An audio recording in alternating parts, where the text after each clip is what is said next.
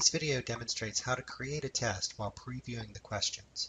Begin by clicking Create a New Test in the Editor pane. Give your test a title and select the folder where you want to save it.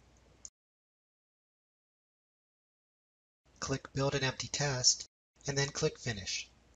Your new test will open in the Editor pane. Close the test and open the question set you want to pull your questions from. Open the question set by dragging it from the Question Sets pane to the Editor pane. Review the questions and then drag a question from the Editor pane to the test in the Tests pane. Expand the test to view a list of the questions you have added. Notice that as you drag questions to a test, a dotted line will appear around the test so you know where to drop the question. You can use the same method to add questions to existing tests as well.